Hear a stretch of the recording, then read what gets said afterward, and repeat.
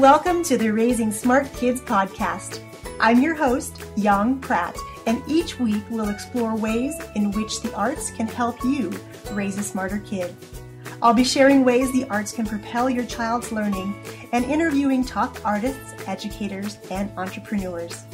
These guests will share why the arts are so very important to your child, along with actionable ideas you can easily implement into your already busy schedule. Make sure you subscribe to the podcast here on iTunes and share us with a friend. For extra tips on raising smart kids, head on over to artsmartparenting.com and click on the Live tab. Well, welcome back to the podcast. Our special guest today is Kathryn Kemp-Guylay. From kindergarten classrooms to corporate boardrooms, Kathryn has inspired tens of thousands of individuals to improve their health, happiness, and productivity. Kathryn is a speaker, certified nutrition counselor, and coach with a master's degree in business administration. She's the founder and executive director of Nurture, which provides nutrition and wellness education to children and adults. As a sought-after wellness and business expert, Kathryn is often interviewed by leading media such as ABC, CBS, and NPR, and hosts her own radio show on wellness at KDPI-FM in Ketchum, Idaho. Kathryn was named a 2016 Woman of the Year by the National Association of Professional Women. Kathryn is also the award-winning and best-selling author of 2 books, Mountain Mantras, Wellness and Life Lessons from the Slopes, and Give It a Go, Eat a Rainbow, a children's picture book. Welcome to the show, Kathryn. Thank you so much for inviting me to be part of this amazing show. Is there anything that I missed in your bio that you wanted to fill in our listeners on? I guess on a personal note, I think it's important for listeners to just picture a person that would go to a movie when her kids were in 3rd and 5th grade. And the movie is The Race to Nowhere. And after watching that movie, deciding to pack up her, obviously, husband, who she adores, pets and kids, and drive 1,500 miles west to get out of the rat race. So I guess that's something that the bio doesn't really cover, is that, we are now in Sun Valley, Idaho. We are making mountain living work. And it's just, I think it's so important, all the lessons that we learn from taking risks, obviously mitigating the downside of the things that we're doing if we're taking risks, but then really learning from nature. So that's the only thing I would add that could never really be covered in a bio. And I think that those lessons you've learned certainly could be something that we discuss on a future episode, because I think that's fascinating to be able to really uproot your entire family and go to a brand new location and make a new life for yourself. How exciting. Right. And I want to inspire. I love being able to inspire others, not necessarily that they have to pick up and move, but you can do so much in your own head and heart and soul. I mean, right before we moved, I read this book by Jon Kabat-Zinn, and the book is titled Wherever You Go, There You Are.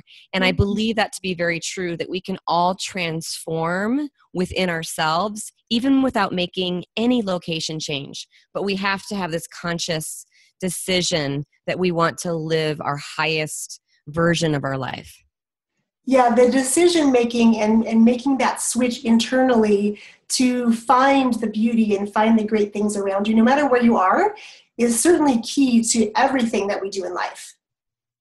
Absolutely. And if you're in a big city, with people complain about smog or whatever, you can always find a patch of green. You can always touch the trunk of a tree or plant or leaf, look up at a blue patch of sky, or even a beautiful gray sky or whatever. But again, it's all about your mindset.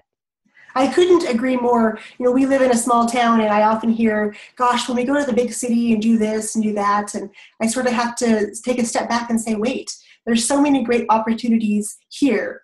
And in the story that you were just telling us, you really brought up all these beautiful images of color. And we're really here to celebrate you today and the launch of your new book, about eating a rainbow. So take us back to the beginning of where that story started and how that book came into being. Absolutely. And it's a book truly that was written to a need. So over the last 10 years or so, I have been the acting executive director of Nurture, which is a nonprofit organization that provides nutrition and wellness education to children and families.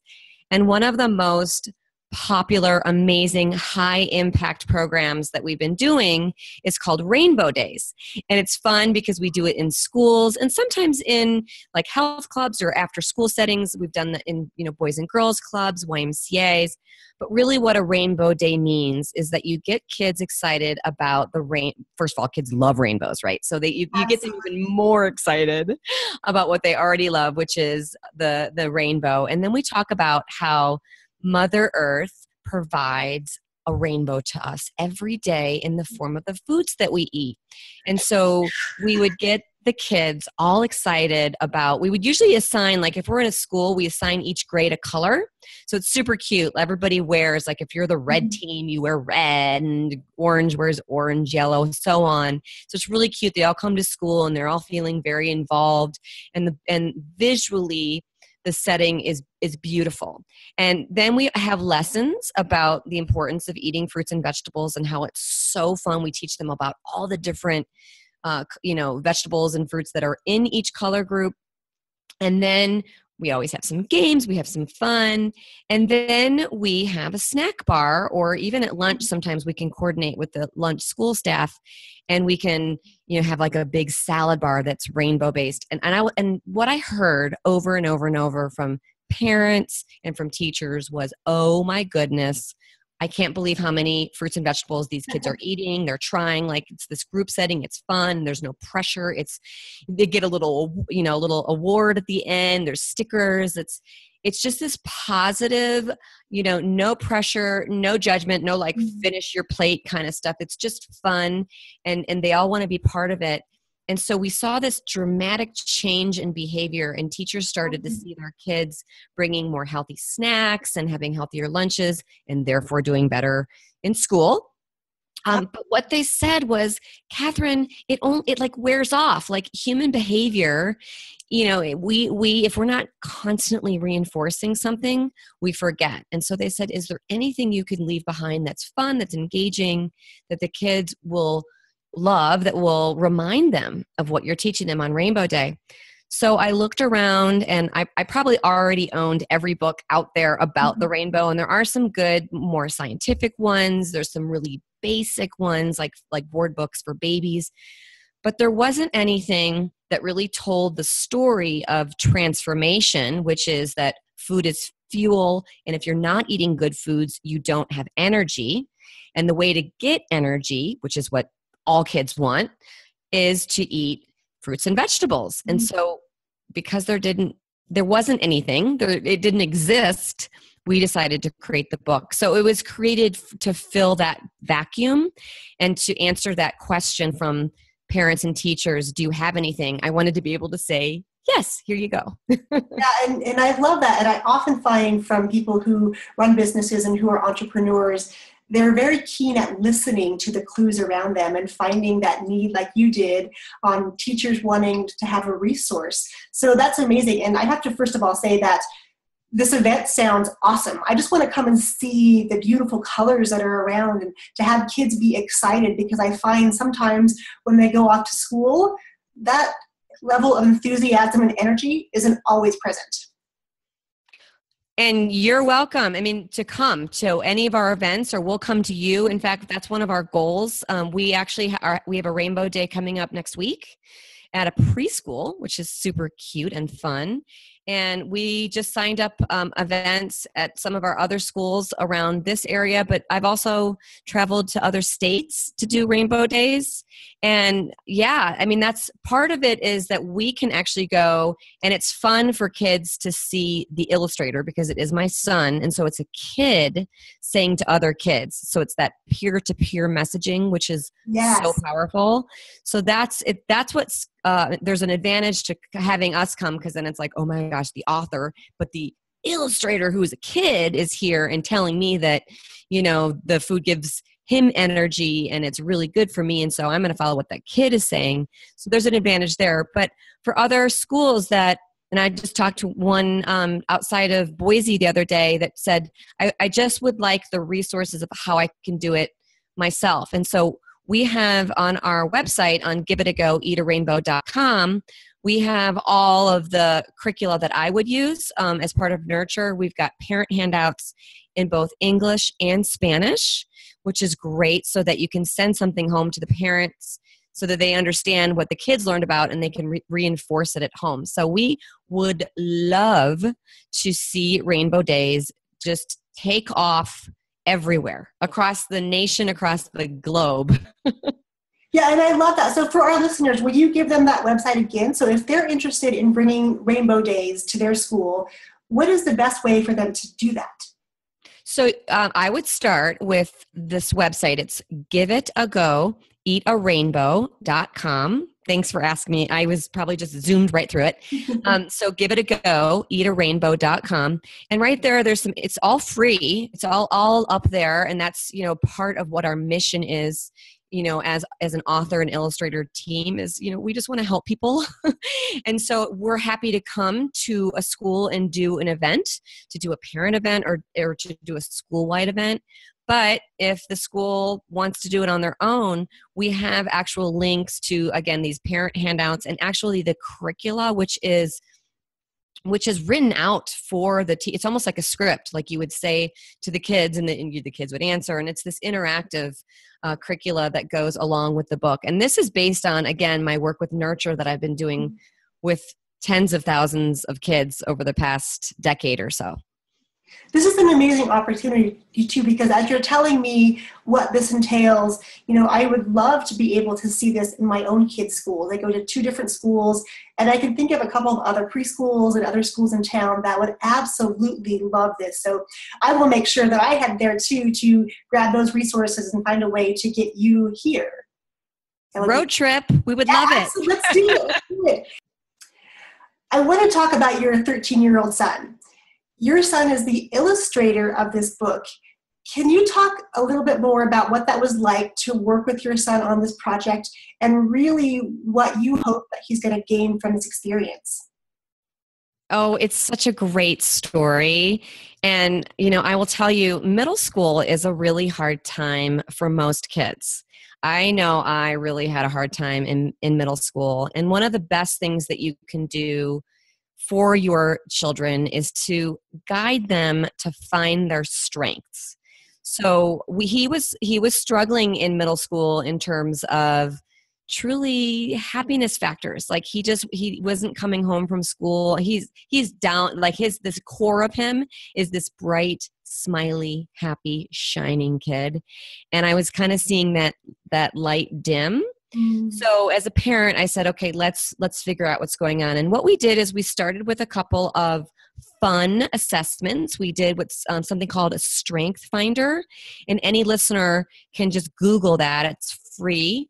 It's a strength finder and it's fun because what it does, and I took one for myself as well, it really tells you what you're good at. And people love knowing, especially kids, teenagers, they love knowing what they're good at and that they are good at so many things. So we started there and we saw that he is really strong in these creative thinking, inventing areas.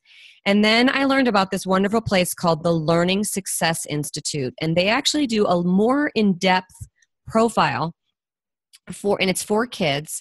And we did this profile and I can actually send a link that you can put up. They were so nice to give us this discount code. So it's usually a $35 assessment and they gave me this discount, which was $5 off, which was great. And it's like forever, like anyone that uses the link gets that discount, but it's super cool because it's a fun test for kids. It, kind of ask them how they like to learn, where they even ask things about colors and like their attachment to, like nature and pets.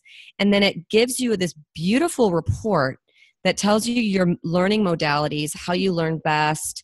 And again, he came out really high on some of the things like inventing, curious, imaginative, creative, but he was pretty low relatively speaking, on some of those things that really create a good in-school student. And that's the producer. That's the organized kid that likes the work plans, the worksheets. And my daughter's that, by the way, and she loves school. So you kind of have to get to know your kid. And that was a long way of me kind of just saying that it was a process of me as a parent really doing some important work to understand more about my child and how my child ticks, how Alexander learns, what his strengths are. And then we kind of said, hey, maybe this traditional school setting for 8th grade, which he would have been going into, isn't the right thing. And let's focus on your strengths. I mean, we hear that from successful entrepreneurs and business people all the time. You work with your strengths and you find team members to help you with your weaknesses, but you don't just sit there and bang your head against the wall trying to fix your weaknesses, right? We try though. So, we sent him to the Art Institute of Chicago. He did a full-time program there. We're doing some things with the Learning Institute out in California. And he wanted to try out putting his work into the world. And I'm having him read, big books, like Stephen Covey and Elizabeth Gilbert and Jack Canfield. And he's becoming more of an entrepreneur, but using his artwork that way. So our first step was, I was talking about that vacuum I saw in the marketplace with teachers and parents wanting this book. I said, well, I could probably put together the wording, but I don't know how to do, that's not my strength. I don't know how to do the art. So he said, well, why don't we do something really cool, which is fun and hot? And he picked this trend before it was really hot. So this was about 1.5 years ago. He said, there's this thing where you can combine real life with illustration, and that's called augmented reality. Lo and behold, a year later, Pokemon Go was like this big hit. So he sort of was ahead of that curve. So we picked real fruits and vegetables and photos and backgrounds, which were so fun because for me as an educator, I need the kids to be exposed to the real thing. Like they need to actually see what a banana or a peach or an eggplant really looks like as opposed to the illustration. And then he worked with a really great creative team. He worked with his art teacher at school and a designer. And he worked on putting his illustrations together with the beautiful photos. And it just worked. I mean, it's won 5 awards. And we're talking about big awards like Mom's Choice, Parent Tested, Parent Approved, Academics Choice, Smart Book, like really exciting things. So it's so great for him to have made that risk or taken that risk to put his work out there. And people are saying, this is great. And all these schools are saying, can you come and do a reading to us and do an art project with us? So it's been fun. And the process of working with him and working on his strengths has just helped our relationship, mother and son, so much. Like we're having such a great time. That's amazing. And I have to commend you because I know that there are parents out there who struggle with taking their kids to school because they realize that their strengths aren't being celebrated at school. And they're often told what their deficits are, but the strengths are kind of pushed aside. I love that you were able to notice and observe in your child and create a pathway for him to be able to use those gifts in a very positive manner. And I encourage all parents to really be thinking about that. There's this interesting phenomena called the Losada effect by a scientist named Dr. Losada, and he talks about how the most effective teams work. And this applies to families, it applies to kids.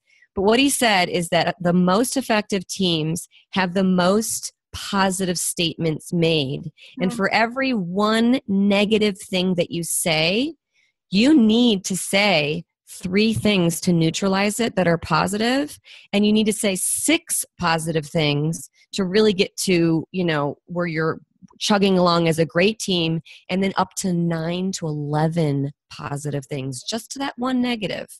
To really so think about us as parents and how we go, who left their shoes all dirty on the rug or whatever. That's a negative. And so already we've changed the energy in the room and in our relationship. So we need to immediately go to thank you so much for putting your dishes in the dishwasher. Thank you so much for making your bed.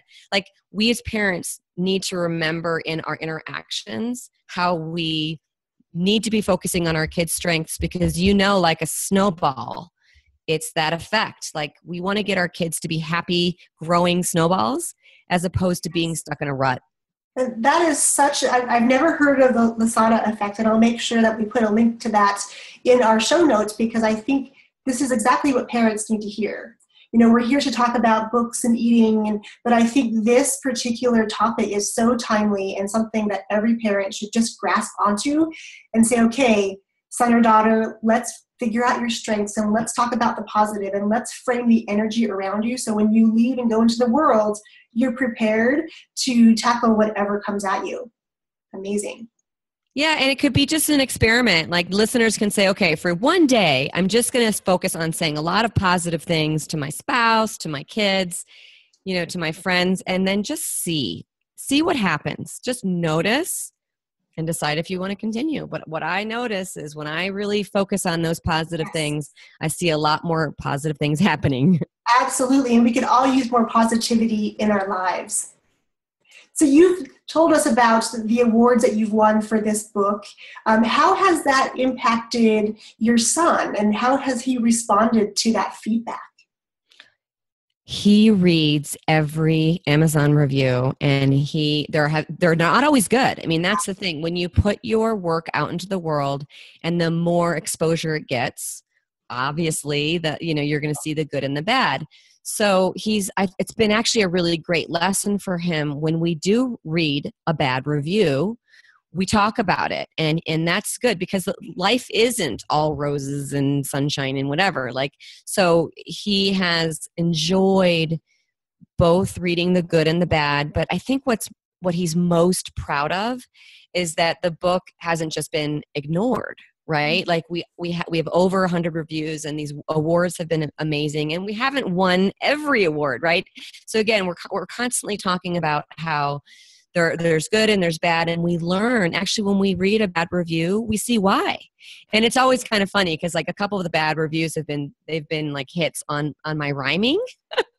And so I'm like, oh, it has nothing to do with you, Alexander. It's about me. So we have these great discussions around that. But he really enjoys, kids don't like to be ignored, right? So he enjoys the attention, and good and bad. Hopefully there's more good than bad, but the attention is great. And what it's really gotten him excited about doing is doing more work and getting more things out there. So right now we're working on, it's really actually it's a difficult project, but we're working on getting the book into Spanish. So we're translating it. And that's going to be really fun. We're going to make it paperback. So we're going to have it be a lower price point and available to more families. So that's the next thing we're working on. And right on the tail of the Spanish version, we're working on version 2, or book number 2 in the series. And that's where our character Blake learns about plant identification and farm to table. So it's not just about eating a rainbow, and getting away with eating Skittles and Lucky Charms. Blake learns that rainbows are great, but Blake starts out a little confused in the grocery store. There's a lot of colorful things here, but they don't make me feel good. And so somebody helped me figure out where a good rainbow comes from. And our new character is a bunny that takes Blake to the farm and teaches Blake about fruits and vegetables coming from plants, from trees. Some grow above ground, some below the ground. And it's kind of neat, because I think a lot of kids might be able to identify a strawberry, but can they identify a strawberry plant? That's where we're going next. Well, and you mentioned something important too, that kids are very literal. So when you say eat a rainbow, they might be apt to grab the most colorful thing off the shelf and say, Mommy, it's a rainbow. I'm eating a rainbow. So I love that book 2 is going to dive a little bit more deeply into, okay, there's some differences in different rainbows. So let's figure out what rainbow is going to help us be more healthy and grow. And it's so funny. It's about listening to your market. So we've been doing all these rainbow days, and over the summer we were doing them at, health clubs and community centers. And it was really funny because, Alexander was there and he was doing his artwork with Blake and helping kids create their own Blakes. And there were a couple kids that said, well, can I just eat Skittles or can I eat Yeah. Starbursts or whatever? So we were hearing that and we were going, oh no, right? So Alexander and I kind of got together and we said, we need to follow up on this and make it crystal clear. Again, going to what the market was giving us as feedback, we need to make it crystal clear that the rainbow that gives us energy comes from plants. Yes. So let's dive right into the meat of the book and talk about the rainbow. Let's talk about the colors you use and maybe a couple of the attributes of each color that are going to help kids really develop and be sharper during the school day. Absolutely. It's so fun because it's all science-based. And when I would teach the Eat a Rainbow lesson in schools, I would just break it down into 5 groups. So I would use red, then I would have orange yellow as my second group, green as my third, blue purple would be together, and white. Yes, there are a lot of really awesome white fruits and vegetables. We can talk about that. But those were the 5 groups, and that was kind of a great way to keep things on track and keep it organized. So we used those same groups in the book, and what's so great about it is, so the journey is Blake goes from being low energy to high energy by going through this magical journey with his friend the leprechaun that leads actually him or her, because Blake can, by the way, be either a boy or girl, which is kind of cool, so that readers can identify with either gender. So the character goes through this journey and experiences magic in Blake's body based on the color. So when we talk about red foods, scientifically, we're talking about things like lycopene that are really good for your cardiovascular system. Now, we're not talking about that in the book because it's for kids, but what we do is we put the magic on, which is like it's like sparkles, and the kids love that. They love actually finding the magic. What part of your body is this helping? And when we read the book to kids, I have them actually, like if we're talking about red, which is good for your heart, I'll have the kids put their hands over their heart, and so they kinetically remember red is good for my heart. And then we talk about how it's good for your brain, because it's the same thing. It's good for your cardiovascular system. So red is good for your brain. So we touch our brains. Then we go into orange and yellow, and we talk about how that's good for your vision. Vitamin A, and then there's vitamin C. It helps you from not getting sick. And so, we have the kids touch their eyes. So again, it's this like multi-sensory experience. When we go into green, the kids love it because a lot of kids don't like eating green veggies. And so I say it's good for your teeth and bones. And then the kids are like, oh, like I don't like going to the dentist and getting a cavity. And so, we point at our teeth and we talk about how we want to have strong bones, and we want to, when we were kids, it was all about Popeye, right? But like the kids want to have strong bones. And so they get excited about that. And kinetically, they're thinking about their teeth and about their bones. Then when we get into blue and purple, scientifically, we're talking about antioxidants. Oh, and by the way, the green, it's because those foods are very high in calcium. So that's why it's good for your teeth and bones. Blue and purple, high in antioxidants. Don't want to talk to kids about cancer. Don't want to talk about kids about aging. So what we do is we talk about just overall energy and speed. And there's a picture where Blake's running really fast through a field of blueberries, and kids love that picture. So that's the blue and purple. And our final color is white. And, white are, that's things like cauliflower, turnips, radishes, potatoes. There's a lot of really great, and on the inside too of a lot of fruits and vegetables are white, like even apples and pears and things are white on the inside, parsnips.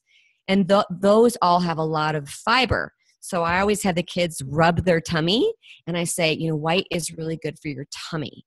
And they love that. And it's funny because we have done this, again, with so many groups. And the designer that worked with Alexander, she came in and visited to see how the book was going with the kids. And we did a bunch of beta testing. And she came a little bit late, and we had already read the book, and we had already done our game. We had already done our art project. And then she showed up. And so it had been maybe 40 minutes since we read the book.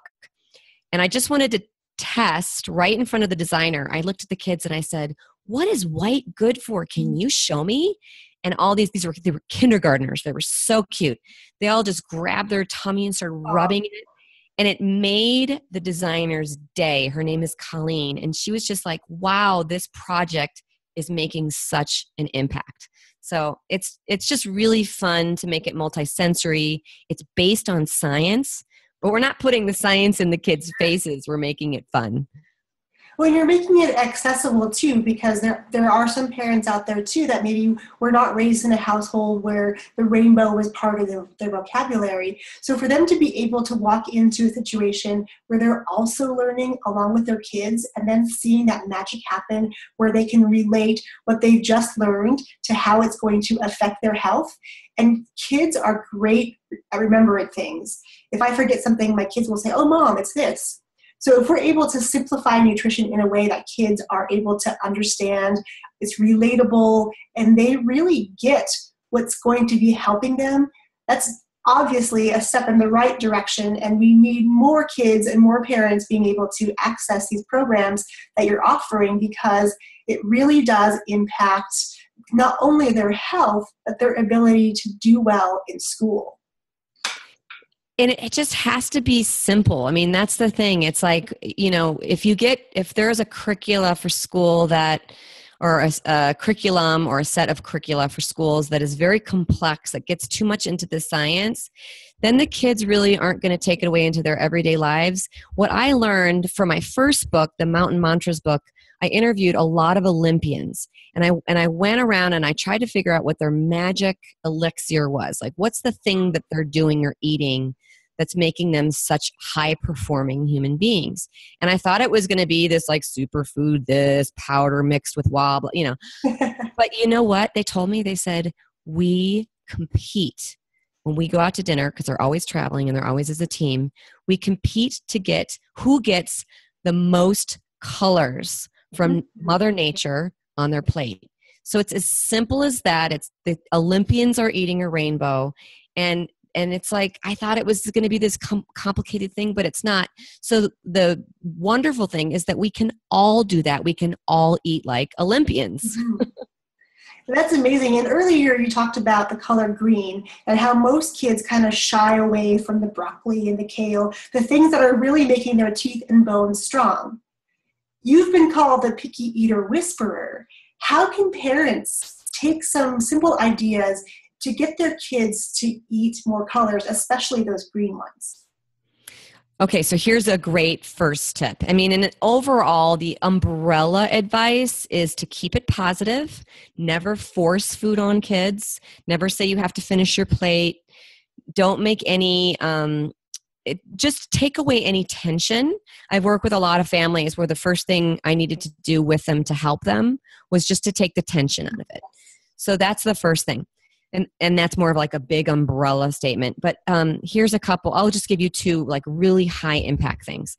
The first thing is, and again, this doesn't involve any money or buying the book, but if you go to giveitago.eatarainbow.com, you can download Blake.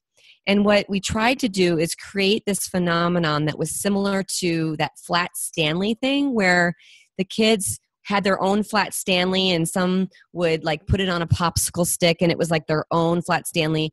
And Blake, the Blake that's downloadable, that's free, is black and white. So some girls add more hair and then put a little skirt on Blake, and Blake's they're a girl. And the boys, they do all kinds of things, right? That, to make it something like that they can identify with. So you want the kids to identify with some kind of like hero or mentor, and Blake is the mentor or hero that has lots of energy. Okay. And then you have them bring, just like Flat Stanley was all about getting kids excited about travel and adventure, what Blake does is Blake gets kids excited about eating healthy. And so it's not mom and dad anymore. It's Blake that's coming to snack time, that's coming to dinner time. And Blake loves eating green and, red and blue and purple and white. And the more, the better. And so you have Blake along, and what it does, that helps to diffuse the parent-child tension, especially with little kids.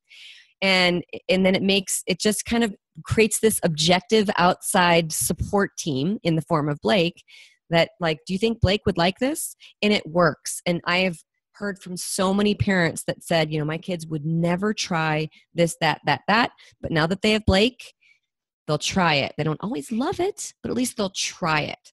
So that's one thing is to, while you're diffusing the tension, maybe take yourself as the parent out of the equation and get some other resource. And sometimes it's hard to have like somebody like me who could visit the school and be the non-parent instigator, but you can do it in the form of a fun little character that they can identify with, that they can create, that's going to be inspiring them to try new foods.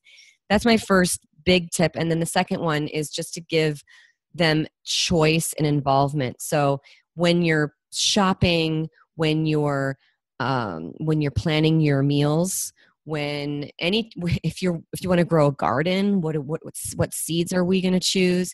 Any time that you can educate, inspire, and really give choice, that's going to be where you're going to solve the picky eater issues. Awesome. Choice is key. And I love that Blake is this third party now that can come in and be the mediator, if you will.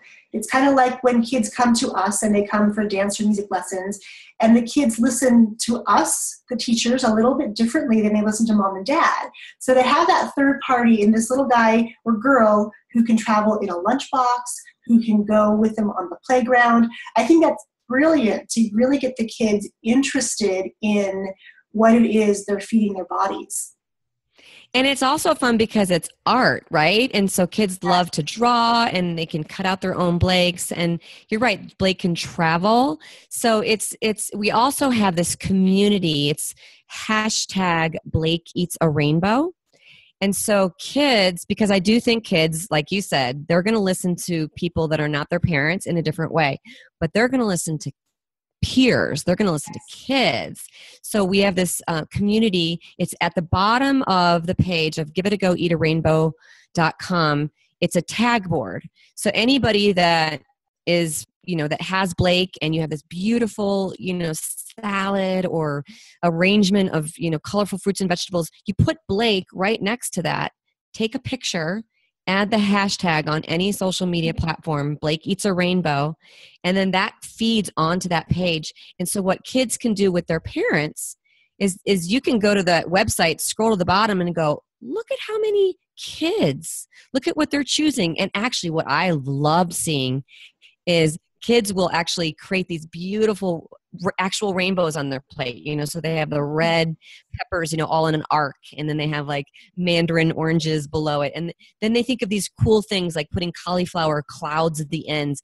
So this little like tag board at the bottom of our website can be inspiration that is coming from other people and other kids that will allow the parents to just remove themselves a little bit. Yeah, that's really such a great tip. And I know for us, we have this great book at home, and the name escapes me right now, but it's a book all about how fruits and vegetables can move through the world. There's somebody sailing, but the sails are made of vegetables, and the person on the boat is a banana.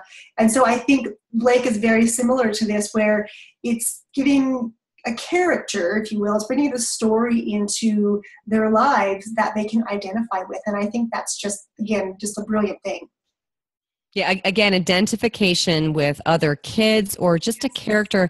That's why simple drawings by, again, my son, I just love that. And he knew this. He said, kids identify more with simple illustrations as opposed to really complex illustrations. Think of like Charlie Brown from our childhood. Yes. Very, very simple, but we loved Charlie Brown and all of Charlie Brown's friends.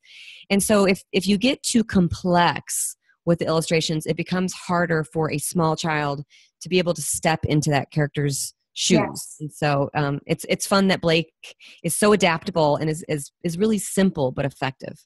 Well, and the fact that he had the insight at 13 to know that simple is better, I mean, that just to me blows my mind, because as adults, I think we all still struggle with, we have to make it more complex because it's going to be perceived as being a better thing, when really, if we just dial it down and keep it simple, with nutrition or anything in our lives, it makes it much easier and accessible. Kids are some of our best teachers, yes, for sure. Yes. And, with having this rainbow discussion about the food, I think that's lovely too, because on this show, we talk all about how parents can incorporate the arts. And I think that food as art is such an interesting topic. Can you talk a little bit about how maybe food or nutrition is like art? Oh my gosh, yes. It's so exciting. In fact, there is a lesson that I teach called edible art. Yeah. And I mean, there are books. I wish I had one right here and I would hand it up and show you, or I'll send you the link. But there are the most beautiful. In fact, what I'll do after the interview, I'll send you a picture that somebody recently sent me of an owl, and the feathers were all thinly sliced cucumbers. So the inside, and just like this, just beautiful, colorful, gorgeous owl made out of veggies. You know, there was baby carrots involved, and I think there was like little olives for eyes. So I have seen over and over and over and over the most creative, beautiful art Yes. made out of food. So, I mean, oh my gosh, here's a tip for parents. Let your kids play with their food. Absolutely.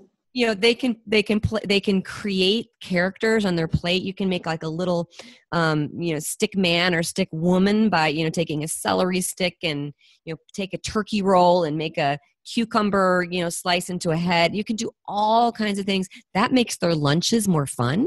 They open it up and there's like a little celery guy in there with like a turkey head and, maybe some cream cheese or peanut butter on the celery to make it, like to balance the meal out.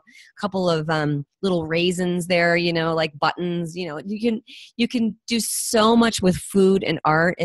There's that. And actually, I love this. I went to this workshop at a greenhouse recently, and they were taking broccoli, like raw broccoli and all other kinds of, because food is beautiful. I mean, if you look at like the inside of cut open a red purple cabbage, it's like, oh, beautiful. Cauliflower is beautiful. But they would take it and they would dip it into paints, and you use the vegetables as the way to make art. And what we're really trying to do there is we're trying to expose the kids in a fun way to these foods, because the more that the kids see fresh fruits and vegetables, the less afraid they will be when they land on their plate. Yeah, and really just making it fun, making it not scary, simplifying it like you said. Kids can relate to those things. So I think for any kid, if they were able to go and paint with broccoli, or they got a banana and got to squish it out and make a collage and stick things to it, that simple act of just playing with your food, like you said, is going to go such a long way in really encouraging and inspiring them to not only play with their food, but to taste it as well. And, art is really about, appreciating things with your senses. And I think that that's another thing that parents can do with food, is when they sit down at the table, rather than saying, eat your kale, what they can say is, look at this kale. Like, is it bumpy? Is it crumbly? Like, and look at this fruit. Like, is it juicy? Do you think it's sweet? I mean, start to use, give your kids credit of using bigger adjectives, but start like really looking visually, smelling. If the kids don't want to smell, or they don't want to actually taste it, start with smell. It's really, it's the whole experience. It's seeing, it's smelling, it's then tasting and touching, obviously, and then using adjectives all along the way to become more familiar in a very neutral and hopefully positive way. Absolutely. And just having the access to some of these fruits and vegetables, I know sometimes is a challenge. I think one of my daughter told me recently that somebody came in to talk about some foods, and they brought these different vegetables, and most kids were not able to tell them what an eggplant was or what a turnip was. And to me, that's fascinating, because I grew up in a household where we never talked about nutrition in this sense as far as eating colors. It just was. My mother was Korean, so she comes from a background where it's all fruits and vegetables, and it just happens at every meal. And I know there are some families whose backgrounds are different. So again, making food fun, making it simple, and making it accessible where they can use all their senses. Gosh, I mean, that is such a great, simple thing people can do after they get off this, from listening to this interview. They can go do it today.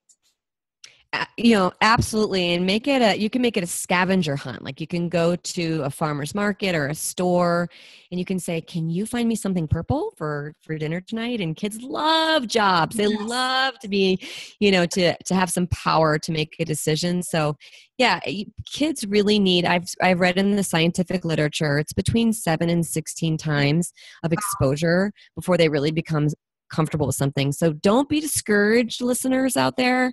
Don't be discouraged if for the first 1, 2, 3, 4, 5, 6 times, it's, you're seeing a, kind of, response to these vegetables. Just Yes. keep going, be patient, keep yourself neutral, hopefully positive. And I do like to say to kids though that we don't say things, or we don't use bad negative words or to the foods. Like we don't say this is yucky or gross, especially in a setting with other kids, because that's just not good manners. If we don't like something, we don't say anything at all. We neutral or positive. Yes. And I think as parents, that can sometimes be a challenge too, as we're trying to introduce something to our kids that we may not like. Having to keep control of our facial expressions or our body language is really going to be critical in getting our kids to take that next step to try something new. Yeah, so parents, when you take your kids to the grocery store, make sure you yourself have had a couple of, like an apple or a healthy snack or a handful of almonds or something so that you're not cranky. Yes. Because you want to be able to have that neutral or positive attitude. Absolutely. So I think all listeners should really go out and grab a copy of this book. What is the best place for them to find out more about the book, and where can they purchase that? The easiest way really is Amazon. So just go to Amazon and type in Give It a Go, Eat a Rainbow. It's available as a hardback and it's available as a ebook. If people are interested in buying it in bulk, like for a book club or for a school, we can offer really amazing discounts for Great. groups. Yeah. So that would be at giveitago.eatarainbow.com. And there's a way to contact our team and publisher. And in a group setting, we can, we're happy because we really just want to get this book out there. We're happy to offer great discounts and get it into as many hands as we can. Thank you so much for that information, because I think really this is such a great book, such an easy read, and it's understandable on all levels from everyone from parent to kids. So I think everybody go out and check out this book. And before we say our goodbyes, I know that you have something special that you've planned for our listeners. Can you tell us a little bit more about your challenge? Yes. Okay. So I created it's actually something that I did with Nurture, and it is a cookbook and it is free, and the listeners can go to this website link. It's called KathrynKemp-Guylay.com. Yeah, you have to put the www, but www.KathrynKemp-Guylay.com/nutrition tips. And when you go there, you just have to say, yes, I want the cookbook. And it's this really fun, colorful cookbook that is really meant for kids. And there's little tips on how to involve your kids. And it's things that are so simple. They're all healthy. And it's simple stuff that your kids can make with you. Because again, I mentioned educate, inspire, and give choice. So having a cookbook that is really like a kid friendly for the kids, have them choose a recipe to make, and they're all super simple. So it's not going to be a million trips to the store and a huge mess in your kitchen. It'll be fun and a great place to start. That's amazing. I will make sure that I put that direct link. So listeners, head over to the link on our show notes page and you can grab a copy of this amazing cookbook and get started with eating better and eating a rainbow with your kids.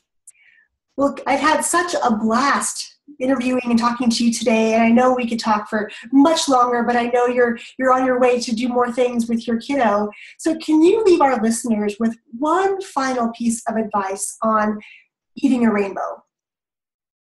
On eating a rainbow, again, just keep it positive, keep it fun, and the minute you feel any tension coming into the discussion or into the environment, take a deep breath Sometimes I need to leave the room. Yes. But the positivity, or at the very least neutrality, will go a long way in avoiding eating disorders. But on the positive side, creating a healthy eater that knows that food is fuel. I love that. Okay, so you heard it here first. Food is fuel. Well, Kathryn, I've had such a great time with you today. I want to thank you for your generosity, and I look forward to connecting with you in person very soon. I'm so excited, and thank you for what you're doing and your amazing show and all the help that you're giving people. So keep it up, and yes, we will see each other soon. Awesome. Thank you so much. Have a great day. You too. Bye-bye. Thanks for tuning in to the Raising Smart Kids podcast. If you're enjoying this podcast, please share us with a friend and head on over to iTunes and leave us a review there and let us know you're enjoying the show. If you're looking for more tips on raising smart kids, head to Amazon.com and pick up a copy of my first book, Raising a Superhero: How to Unleash Your Child's 8 Superpowers and Propel Learning Through the Arts. Thanks for allowing me to be your guide on this parenting adventure, and I look forward to catching you next time.